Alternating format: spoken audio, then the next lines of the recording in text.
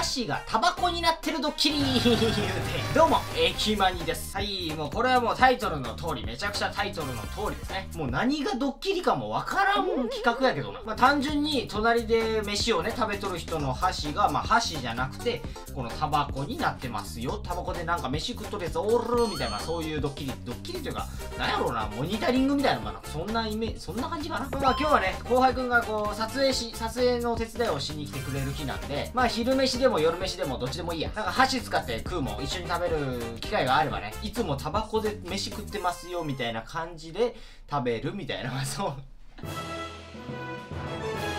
まあさすがにね、このご飯の中にこう葉っぱが入ったりするのはまあ本当にもう炎上するんでまずいんで、フィルター側ですね。フィルター側でこうやってもう食べるっていう感じですか。もう本当に食べれるかもわからんしやな。食べる素振りでも何でもいいんやけども、そこ気づくて、何やってんすかみたいな感じになるとは思うんですけど、もう流れでいきましょう。流れでパパッともうパパッといきますよ。時の流れに身を任せヤニまみれ、肺の中はヤニまみれもう今回ってからまあサブちゃん、どうせサブちゃんに来たからまあだから緩くでいいってゆるいけどちゃんと一応撮影してるよっていう。この箸ない？あ、ほんまや。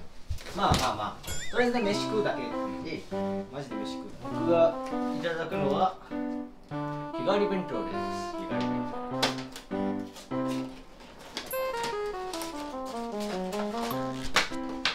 当俺きついな。外した OK。ゲーミングチェアもらったやん。ゲーミングチェア、はい。オットマンめっちゃテーブルとしてめっちゃ使ってる。テーブルとして使えんの？俺テーブルねえじゃん。飯食う。マジで1個ねうわ。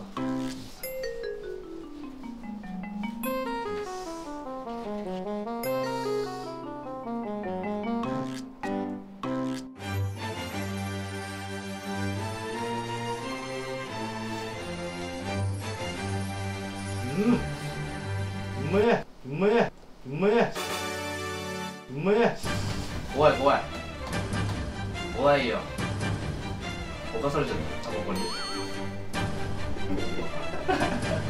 わりそうじゃん、その話それじゃ掴めなくてサラダしか掴んでない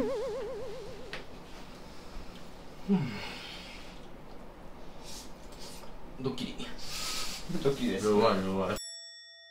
俺もロコモコ丼が良かったんだよね。本当ですか？なんでお前箸で食っとるの？ロコモコ丼ってスプーンやん。今回のこの箸の件があるんでわざわざ丼じゃなくてこれにしたんですよ。ああ、なるほどね。お前箸で食べとんの？いや自由でしょ。箸で食べるんだったら俺もそれでよかったよ。自由でしょ。いただきまーす。